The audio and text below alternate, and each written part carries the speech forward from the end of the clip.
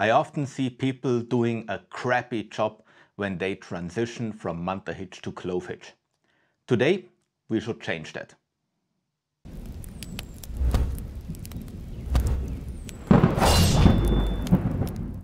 Hey guys, welcome to the high ground. My name is Fabio, and today we're again doing a little bit of rope work. The topic of today's video will be transitioning from Munter Hitch, with which you can belay people, to a Clove Hitch, which you can use to secure people to your belay. If you're not sure how to tie a Munter Hitch or how to tie a Clove Hitch, this is not really the content of this video.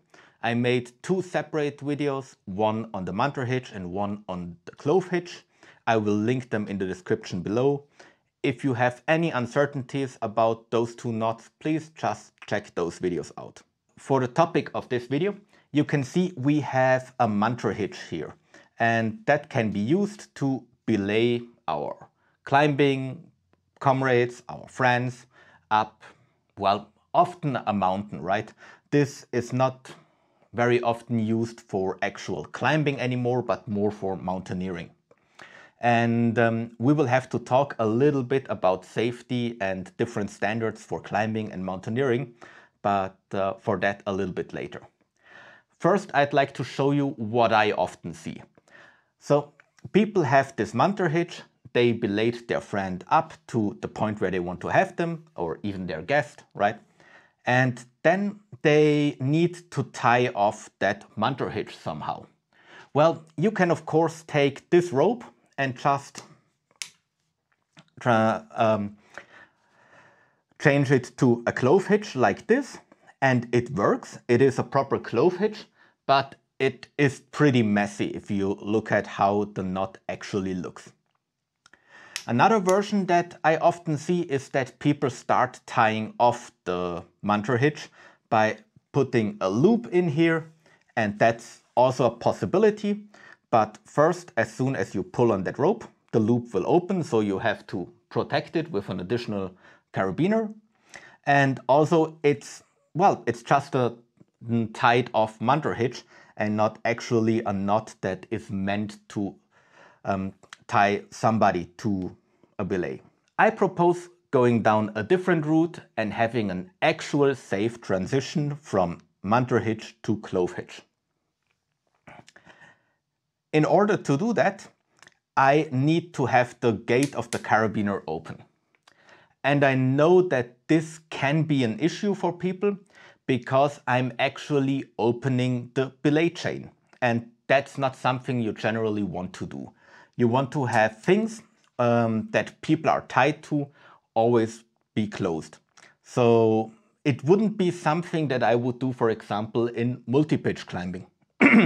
But in mountaineering, if you just belay somebody up a little bit more difficult section and you reached even ground where you can stand easily, I think it's a valid option to just open up the carabiner, because anything else of the knot will stay intact.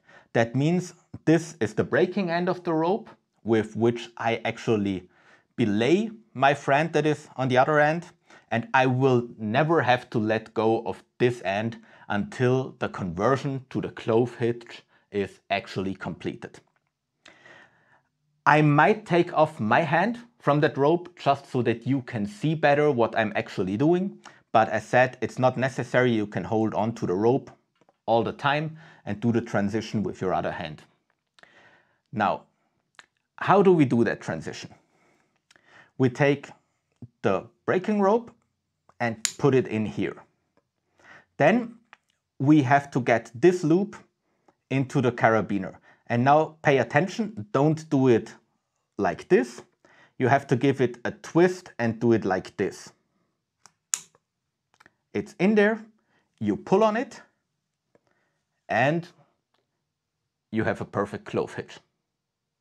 It's easy, it's quick, you don't have any issue with the Munter not being tightened because you can hold on to the breaking rope, and you still have a very clean Clove Hitch afterwards in your carabiner.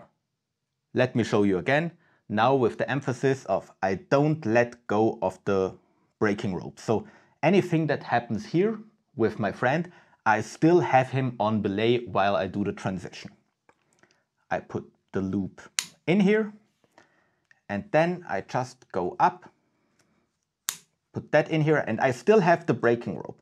Only now, when it's actually already completed the transition to the clove hitch, I let go of it because there is already a clove hitch and nothing can happen to my friend anymore.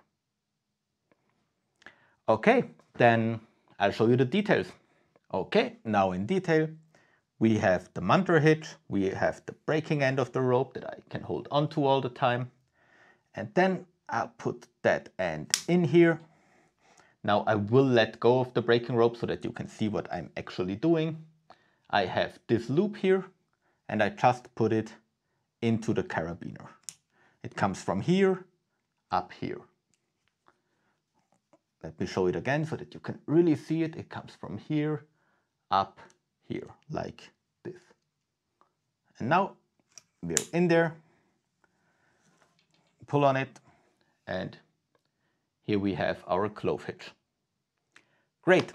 So this was a little bit a shorter video, but I found this very, very useful for general purpose mountaineering, for outdoors.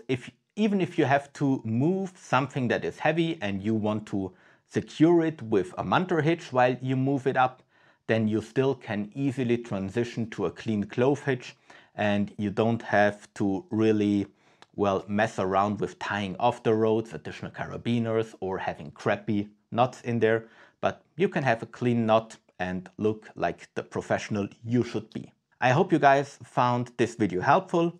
If yes, please leave me a thumbs up. That helps the video getting more viewers. Follow the channel if you didn't do so. Click on the alarm bell and I'll see you next time.